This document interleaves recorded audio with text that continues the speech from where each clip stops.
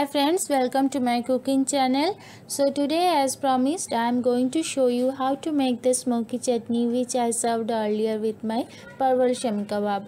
So to make this chutney you need 4 medium sized tomatoes, you need 2 green chilies, then you need 2 cloves of garlic, and then you need about half teaspoon of black salt, and you need 1 tablespoon of sugar. So these are the ingredients, very basic ingredients we need to make this chutney. And you can see here I have already burned the 2 tomatoes and I am going to burn rest of them, and I will show you the technique of how to burn these tomatoes on gas stove. So here the main thing is technique, so let's see how to do that. So friends, first I have taken a jali which we normally use to make our Indian flattening bread or roti. So over that jali I have kept 1 tomato, and I will make sure that this tomato is burnt from all the sides, and for that I will have to keep the flame on high. So now let's burn them. So here you can see this side is almost burned. This tomato will burn totally from all the sides, that is only its peel, its outer layer will be burnt, so we will remove that later, but the inner juicy pulp will be intact, and we will have the smoky aroma of the burnt peel incorporated in the juicy pulp, which is inner side, which is covered with the peel. So we will remove the peel later, so don't worry about that, but make sure that you don't overburn or you don't underburn this tomato.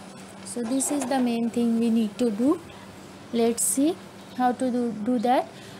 You will see basically the outer layer will be shrinked and the tomato will be dehydrated a bit also.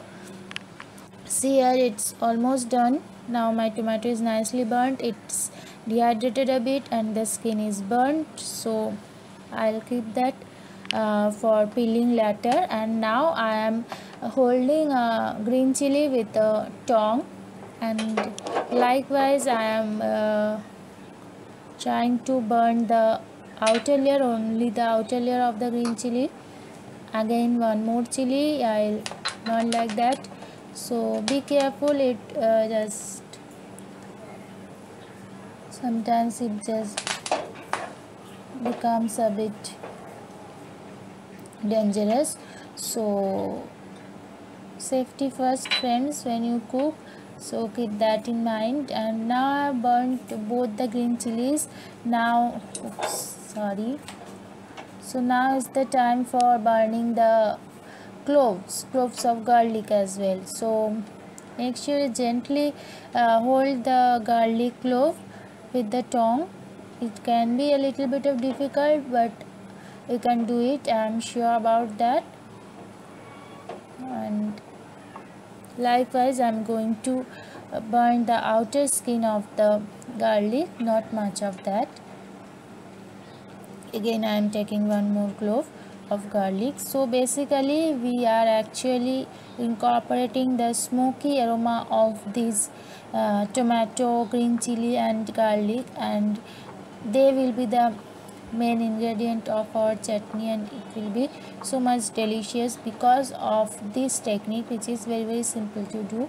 So now all the things are burnt nicely. So the next thing we will actually do is, here you can see they have shrinked a bit and the outer layer is burnt completely. So now, as I said earlier, we will remove the burnt peel. We don't want to take this because this is basically carbon, you can see here, and we don't want this in our chutney, so we will remove this. And it's very easy to remove as the peels are already burnt.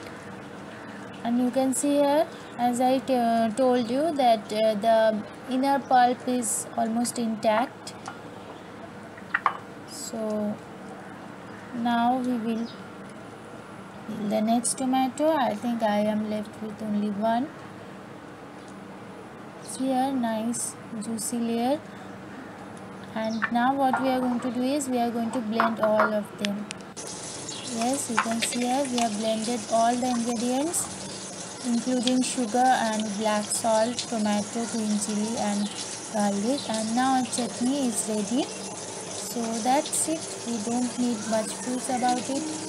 Our chutney is ready in just 7 minutes, and most time I take is for burning the ingredients. So friends, here you can see it is nice thick consistency of the chutney. It's very smooth and it's so delicious. The aroma is just mind-blowing, and as you can see here, I am serving it with some parwal shami kebabs. You can serve it with momo or paratha or bread or pav bhaji or cutlet or kebabs, anything that catches your fancy, and it's very easy to make. So friends, please make them, and if you enjoyed the video, please don't forget to give a thumbs up because this means a lot to me. So I'll hope you will come again to see the more delicious recipes. Thank you so much for watching. See you soon in the next video.